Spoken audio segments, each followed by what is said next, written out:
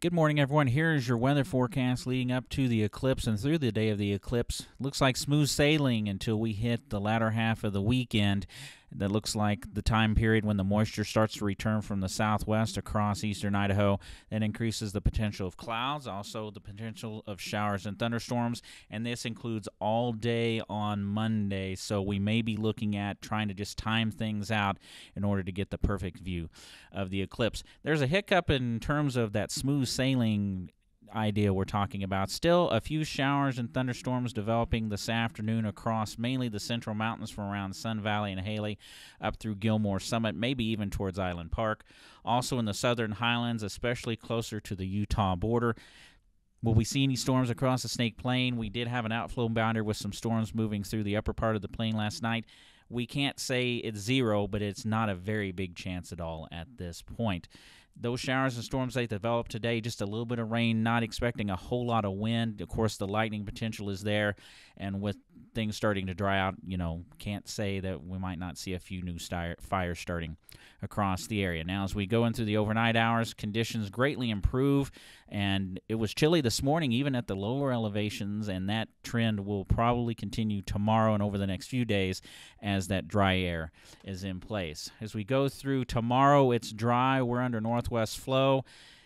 Will be interesting to see. We'll have to monitor any smoke traveling in from the north and west to see if we do get increasing smoke and haze and visibility issues as we go into tomorrow. But that shouldn't last very long. By the time we get into Saturday afternoon, the main storm is going to develop to our southwest over California, but you can kind of see a weak dip in the pattern. That is a weak area of low pressure extending north from that. That entire pattern as we go into Sunday is going to draw that monsoon moisture in here. So showers and thunderstorms coming in Sunday afternoon into the evening hours.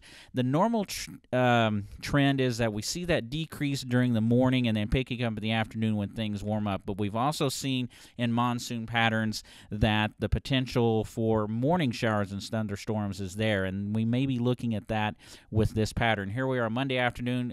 The models want to be dry. I just don't think we're going to go storm-free by the time we get into Monday afternoon.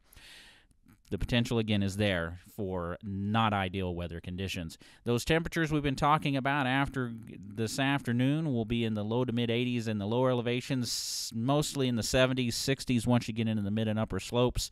We talked about those chilly mornings, probably 40s and some low 50s across the Snake Plain. Plenty of 30s in the higher elevations. Don't be surprised if a few of the high valleys dip right around 30 degrees overnight tonight and into tomorrow morning. And you'll notice this trend pretty much continues all the way through the weekend. Saturday, will probably be the warmest day because we just don't have that cloud cover in place, but the cool overnight lows will continue. So if you're going to be out and about camping or traveling, just be aware you might need to bundle up overnight. As we go into Sunday, just a little bit cooler, but that's, again, the increase in cloud cover across the area, and temperatures don't fluctuate too much on Monday. So if you're wanting something more specific for an eclipse forecast, it's going to be all about timing, trying to find where there will be breaks in the clouds, breaks in between showers and thunderstorms to view that eclipse. For the latest weather information, it'll be at weather.gov/Pocatello or on social media at NWS Pocatello. That includes Facebook, Twitter, and YouTube.